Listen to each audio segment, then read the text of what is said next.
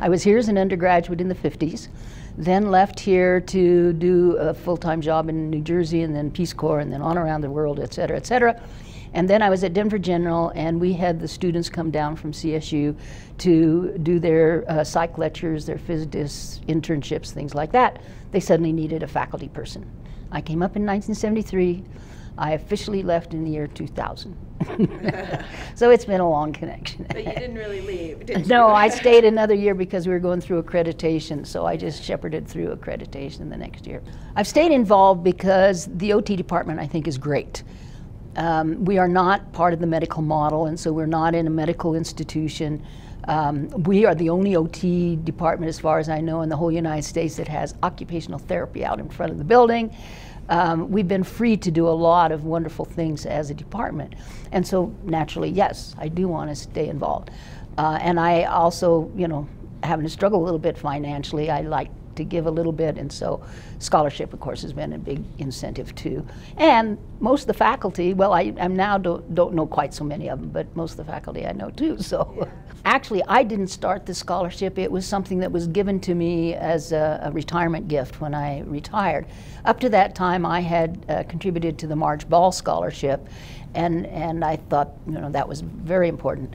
I continue to do mine because I do see that the financial need has not gone away for any of the students. In fact, maybe even more, because a lot of them are working a couple jobs, a lot of them are married, all that sort of thing, which adds to the financial burden. And so scholarships is only one of many ways, but it is one way to help out. We do have a luncheon when we can go, and those that are here get to attend. A lot of mine, by the time they get the scholarship, they're going off on to level 2 fieldwork. However, I have met a lot of them. And as usual, it's just wonderful to see their eyes light up when they say, oh yeah, I'm going to go into X, Y, or Z. And when you see somebody who's found their life work, their direction that they want to go, it's just terribly exciting. So it's great to see those kids and the eagerness that they have about what they're doing, and their eagerness about OT. This is one of those things where I am one of the rare people in the world that life just went straight correct for. I was thinking in junior high about maybe being a medical missionary. I didn't think I had enough art ability to do anything. Didn't think I had enough music, but I liked all of that stuff. When I was a sophomore, somebody came up from CSU, or then it was Colorado A&M, and they talked about occupational therapy. And the lights just went on, and I said, that's it. And it has been it all my life. That's it, you know. The reason it's it, I think, is because OT is positive. It's doing what people need to do or want to do. It applies to all ages, from newborn to 100, whatever, almost all diagnoses. And when you have something that's positive and is varied, you can't get any better. Well, the future is unlimited because we're having more people get old and have problems. We have more people in the workforce that have had brain injuries or whatever. We have these veterans coming back from wars. We have kids with disabilities because of, I don't know, allergies, because of injuries, because of whatever.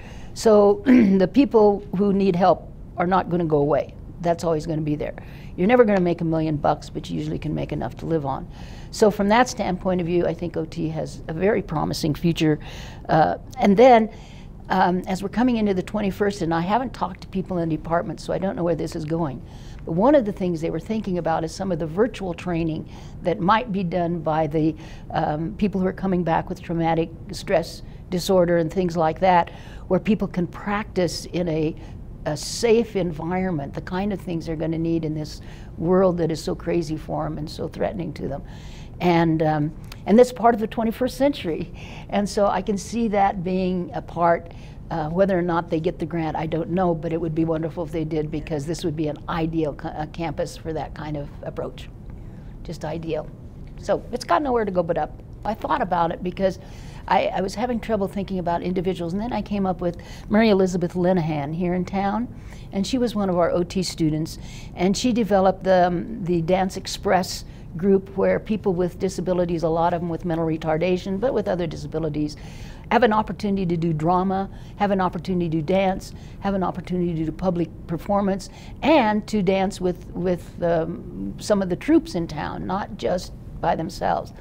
So I think she has taken a population that most of us shove in the closet and just kind of forget about them.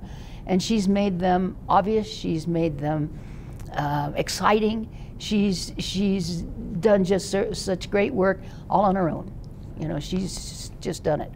The other thing that I can think of is that the Center for Community Participation upstairs.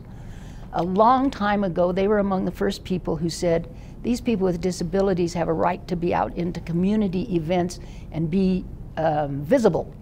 And so when we would have concerts down at the band shell or something like that, some of these kids would be down there dancing in front. Some of these kids would be sitting in the audience. It was the beginning of presence that we, again, as a culture, did not allow very much and still don't allow to a great degree, although now the grocery stores have a lot of help that may have been participants up there. So I think it's becoming better. It's probably not tremendously good yet, but at least that center has done so much to make these people people. One center, or one part that's really caught my eye is the Center for Community Partnerships, which used to be the Center of Community Participation.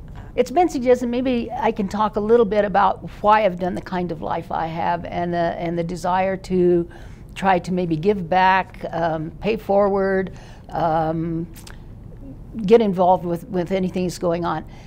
I think there's a satisfaction with being something beyond yourself, something that's helping somebody else maybe, that you can't get any other way. I was so fortunate.